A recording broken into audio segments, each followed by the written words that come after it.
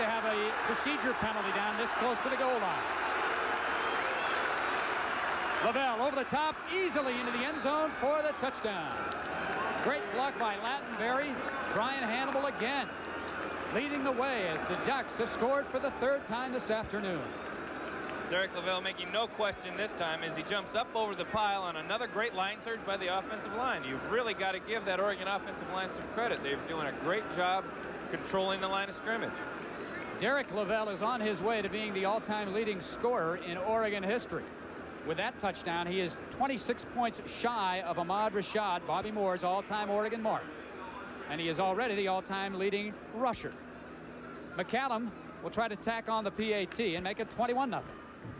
Snap is good. And McCallum is also perfect. So the Ducks take advantage of a poor punt by Iowa, marched 29 yards, put it into the end zone.